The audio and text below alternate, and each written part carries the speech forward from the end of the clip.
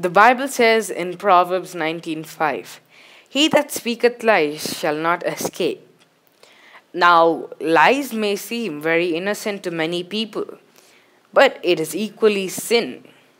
Let me tell you a story. One Saturday, a pastor was winding up his sermon and he told the congregation that he was speaking on the subject of lies next week. He said this: "I'm going to speak about lies, so I want you all to read Mark chapter 17.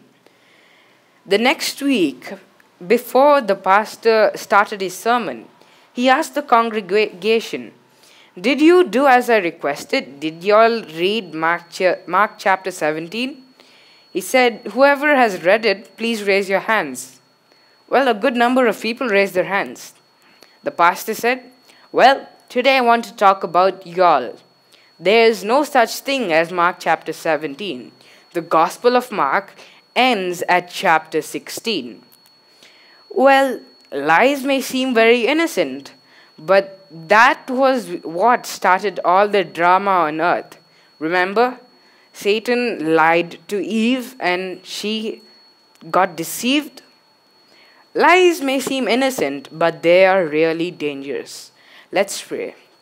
Dear Heavenly Father, let us always speak the truth and help us to be your children. In Jesus' name I pray. Amen. Always try not to lie and have a happy day.